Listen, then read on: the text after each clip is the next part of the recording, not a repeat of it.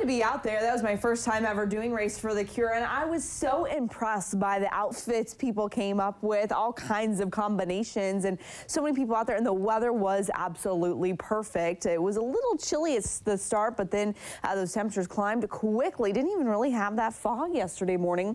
High temperatures got back up to 78 degrees here in Eugene.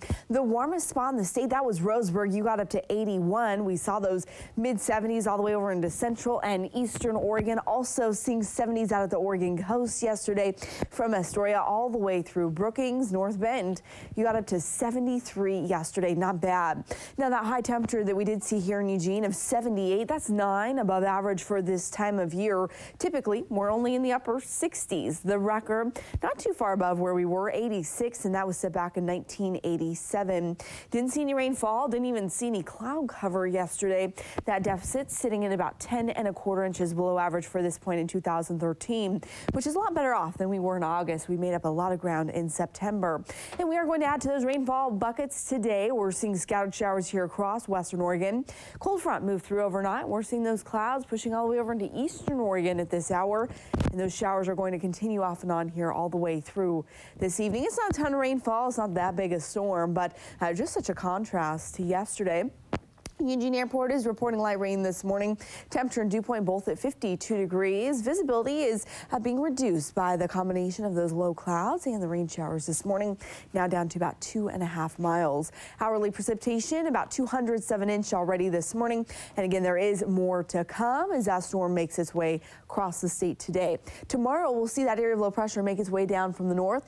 And as it does, that'll bring in another round of scattered showers. But then that storm is going to move on to the east. High pressure moves in here for Wednesday and Thursday, and that will dry us out. So you can see here on Precision Cast, looking into the future, the showers, they're light, they're scattered. That means off and on with some sun breaks, even lighter as we head into this afternoon and evening.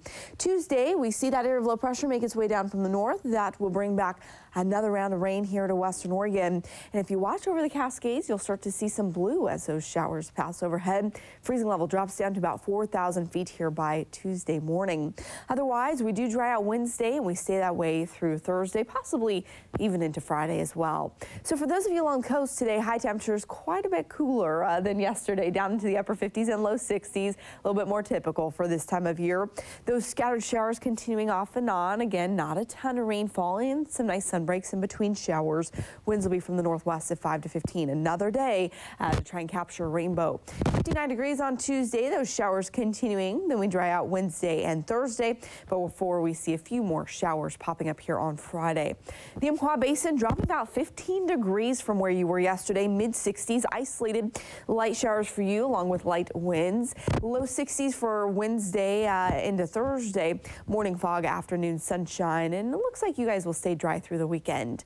The Cascades seeing just rain showers this morning, rain snow mix this afternoon. Then I do expect that to change over to snow late tonight. That snow level will eventually get down to about 4,000 feet here by Tuesday morning. Central Oregon, upper 50s and low 60s for you. Isolated showers off and on today. Could see a little bit of snow mixed with these showers by Tuesday night, as those overnight lows will drop down into the low 30s. And for the valley, highs will be in the low 60s. Scattered showers off and on today. Sun breaks this afternoon.